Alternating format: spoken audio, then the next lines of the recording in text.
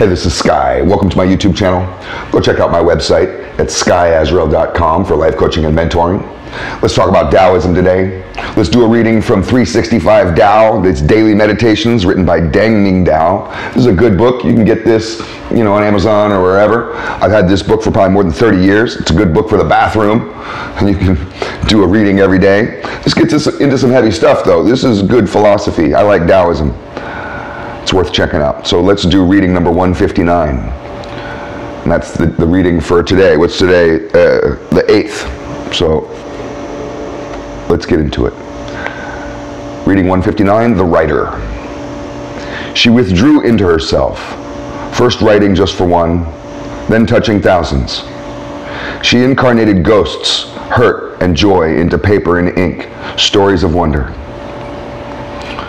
So then here's the reading that's below it, and let's get into it. One author said, "I can get rid of anything by writing about it," meaning that the process of externalization could liberate him from the pain in his soul. That realization produced a delicious dichotomy: to free himself, or to hold on to both joys and tortures by remaining silent about them. Writers write because they must.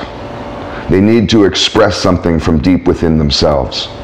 They hear voices that others do not. They listen urgently, and they must communicate what they hear. People feel Tao in the same way that writers feel something unique. In the process of listening for mysterious voices and expressing the wonder that comes is a magic akin to the perfection of Tao. Thanks for watching.